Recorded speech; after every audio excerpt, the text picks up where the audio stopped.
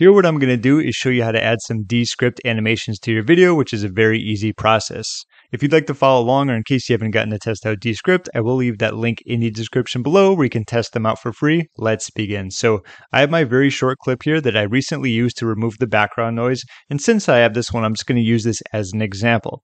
In this I talk about, I don't know if you can see it, but it's on my face, so I figured why not let's zoom in when I talk about going to my face. So let's go over here, we're going to click on it, and what we want to do is click on the plus button with the animations.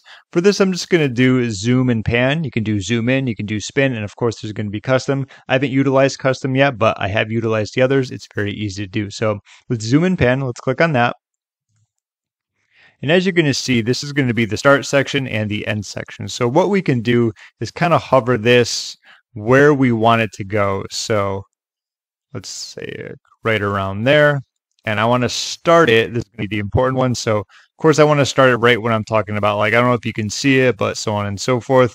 And what you want to do here is that if this is closer in, that means it's going to zoom in much quicker. But if it's further away, that means it's going to take a little bit longer. So I'd say I could probably put it around there. You can also move this around too if you want so that it's centered a little bit better, since it is a zoom.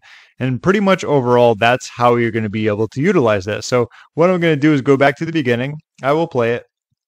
And like I usually say with this, since I have my recording software up and plus I'm utilizing this, my computer is going to lag a little bit. So if that's what happens, that's the reason for it. But you'll be able to see this animation in process. Thank you so much for watching and enjoy the clip.